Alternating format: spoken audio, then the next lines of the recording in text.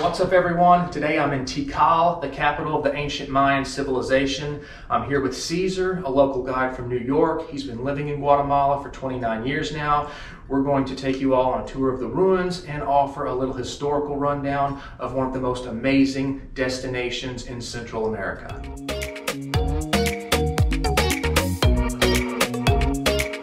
Visiting Tikal is typically a once-in-a-lifetime opportunity. I know the next time I get to see this place will probably be on the Discovery Channel. The biodiversity here is extremely unique, and for that reason, it's only appropriate that we begin by introducing the Ceiba pentandra tree. Okay, ladies and gentlemen, around the world I have to say, because now technology has advanced in alarming manner. It's actually dehumanizing us. But anyways, we're here in the north end of Guatemala, the land of the eternal spring. We are in the heart of the Maya world known as Tikal. But to understand its development from 600 years before Christ to what it's believed that it was its downfall, mind you, downfall, no disappearance, 900 after Christ, we have to talk about what they believed in to be able to relate the monuments to this, okay? Because this is what they were trying to do, embody the heavens at all costs.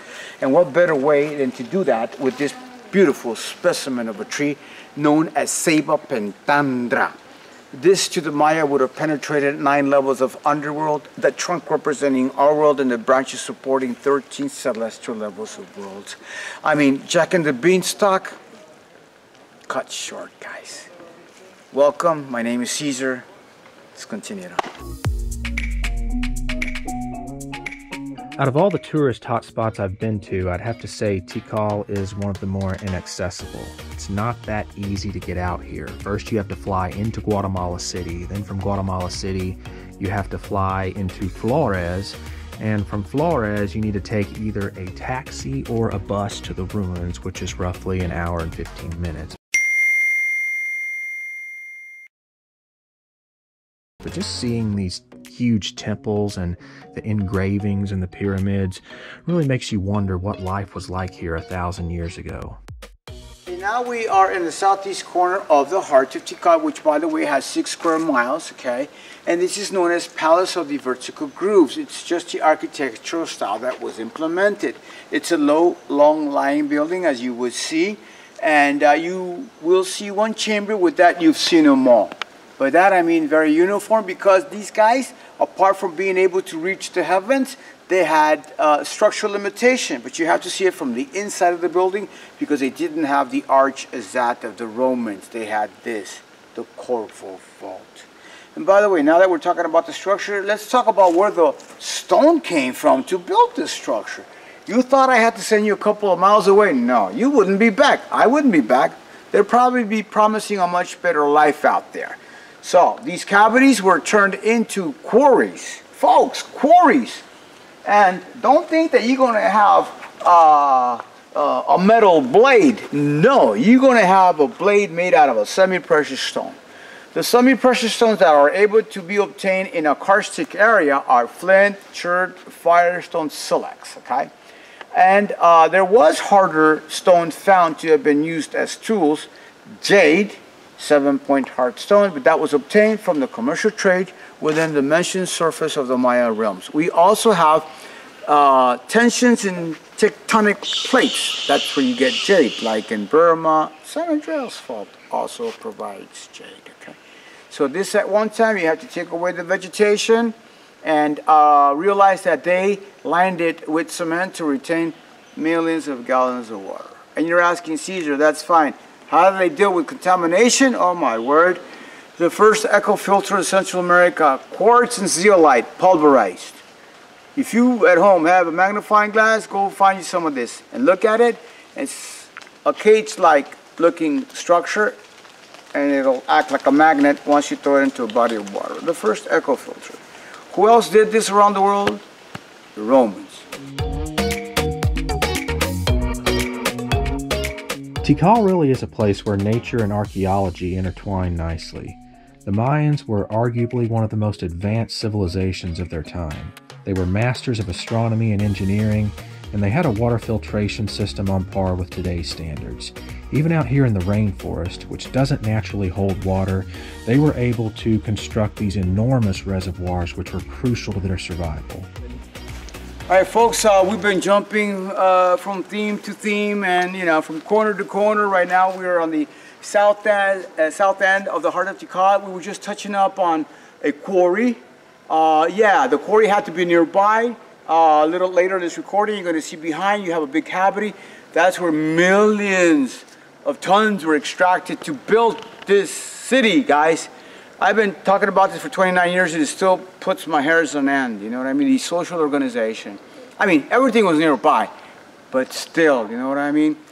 This is about 180 feet story building, and mind you, very steep. Apart from having religious and astronomical functions, it would have served as a big channeling system for water. If you wish, you can follow along right here. It'll take us to where the water still runs into. I mean, hydraulic engineering principles per se. You got to give it to them. We think we're top of the line. No, we're not. This is where the water would have been retained, folks. But remember, I said earlier in this recording, you got to take away the vegetation. They lined it with mortar derived from the white powder that's extracted from the limestone. After you burn tons of trees, folks. Okay, so if you look at this line right here of stone, let's bring the camera around here and show them how it edges out along the road. To the untrained eye, that may not mean a whole lot, but this was actually by design, and the Mayans did this to help the water filter off. And if you look right here, there's a slope. The area kind of tapers off, and it runs into this reservoir area, and that's how they would contain water, because the problem here in this part of the country is that water cannot be contained in a natural manner. There's actually troughs positioned all throughout this jungle for the animals because that's what they need to survive. But I gotta tell you, these people knew how to bring back cement from the limestone. People at home, you know about that, the kilns, the gathering of the stone, but you gotta cut the forest. Now talk about the mixture of lime with corn in the process of limestone. You have to mix the white powder substance, which is lime that you get from heating the limestone itself. You got to boil it into the corn. Mom, grandma, you know about that. If you don't put that lime into that, you're going to have stomach aches and you're going to suffer pellagra, okay? Which is really 3 illnesses all in one that start with a D, and they have to do with dermatitis, chronic diarrhea, and dementia, okay? So, oh, and I got to add that the enamel on your teeth will be washed away because the lime hits on your teeth. Yeah, ladies and gentlemen, now we're found in the heart of Tikal, of course, and what we're doing, viewing behind us, to me, it's the most holiest place in town. What do I mean by that? This is an area that it all began, the city itself. It's the burial ground for the rulers of Tikal. Once you all get off your seat and come on with us and understand the past, we have to look at it from inside out. But before going back into town, we wanted to talk about the historical events that were marked in these particular slabs of stone. By the way, these are known as stelas, and on it you have a depiction of a victorious warrior, okay? And if you follow the leza, there is a captive belly down towards an altar, his leg up towards the sky, and there's no sign of clothing. The only thing you have on him, it's a rope dangling from its neck, and he has a knot right here. He's got a fist. He was what we call hog-tied. So guys, this was not that peaceful society that we were expected to find. These guys would have gone as far as cutting your head and extracting your heart, still beating. But don't, think that I'm generalizing, okay? If and when you broke a house rule or something of that nature, hey, you know how we do it. Temple number 1 It's the main temple in the plaza here. Up on top, you can see the actual structure itself. This pyramid contains 9 platforms, which entail 9 levels of the underworld. Now, the king would stand on top, and he would address the people in the plaza. Also, the priest would be up there, where religious ceremonies would be conducted, and all kinds of government matters would take place.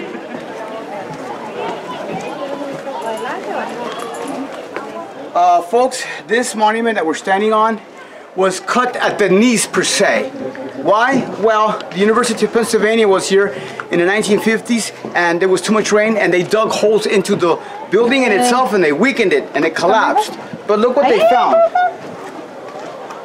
They found 1 level of construction with a mask. By the way, this represents God of the Sun, Kinichahau. The staircase that pertains to this building, and then covered by tons of broken stone, and another staircase, and then so forth and so forth, every 52 years, okay? Each level had a living God. They're God of the Sun, and if you wish to come right around this turn, Perdón.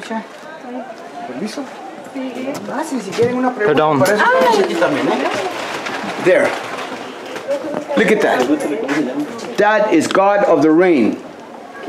This would be interpreted for Vikings Thor. Watch your back. Thor, okay? This is God of rain. We know him as Cha'ak, and in Teotihuacan, it was known as Tlaloc, okay? Each region, each city, each civilization would have added a different representation of their own, if you wish, okay? But this one is within 3 levels of construction.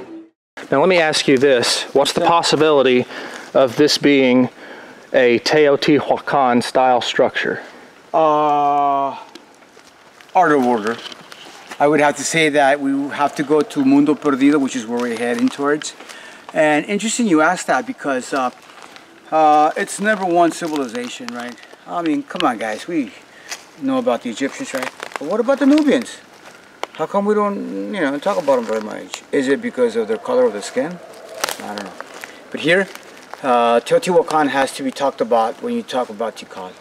It's believed, according to Linda Shuley, the best geographer in the field, rest her soul, and others, that the 16th of January, 378 years of our times, the Teotihuacans made their triumph entry into Tikal and sent our ruler into deep waters, if you wish.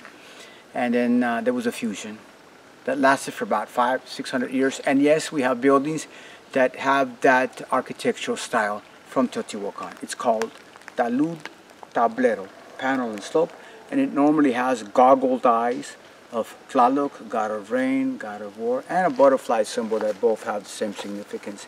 But that would have to be in Mundo Perdido, and also south of the Central Acropolis, which is adjacent to Temple 1 and a big public market, interpreting this Teotihuacan structure probably as an embassy of some sort. I was going to ask, did it have anything to do with surveillance or occupation? Probably. But remember that this is a big puzzle, you know what I mean? And Teotihuacan fell before the classic Mayas did. They continued on.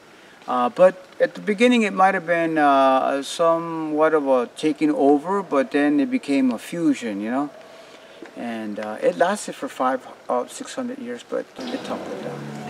Okay, so what is the difference between these people that are supposedly direct descendants of the ancient Mayas that come here and put on a show, and people like you and just average Joes in Guatemala? Because aren't they all technically descendants of the Maya in some way, shape, or form? That's a good question you got, and I got to answer like this.